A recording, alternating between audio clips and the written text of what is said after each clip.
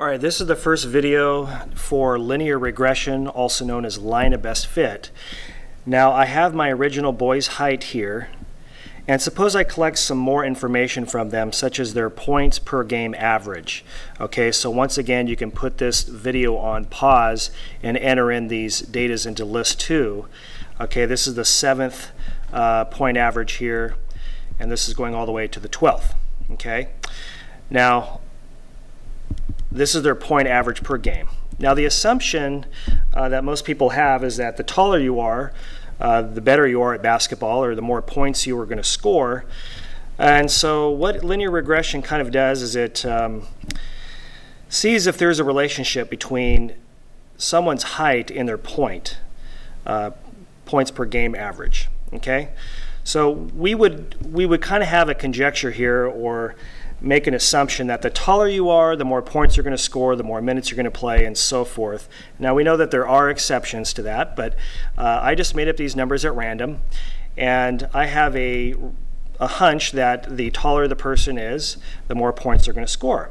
And so based upon this data here, we're going to find a linear, we're going to do a scatter plot of this and see if it has a positive correlation or a negative correlation. So since I want to do a statistical graph, I'm going to go to my stat plots. Okay, now I have 2 turned on because I did box plots previously, so I only have to have 1 plot turned on, so I'm going to turn off plot 2. Okay, and I'm going to go back to plot 1, and I'm going to make sure that's turned on there. Now I want to do a scatter plot. Now a scatter plot is just it looks like a pepper graph with just a bunch of XY points graphed on there. So I'm going to highlight that, hit enter. Now notice that once I do that, it wants to know an X list and a Y list. So it's going to put both of these graphs on there at the same time. Actually both of these X and Y values. Now list 1, that is my boy's height, and list 2 is my points per game average. So that is the independent variable, that is the dependent variable, X causes Y.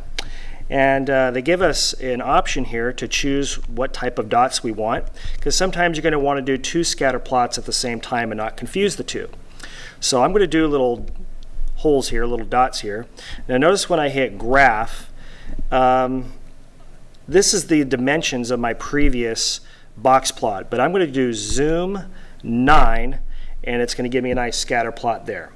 So as we can see, as X gets bigger, Y gets bigger, it kind of has a positive correlation to it, or a positive relationship.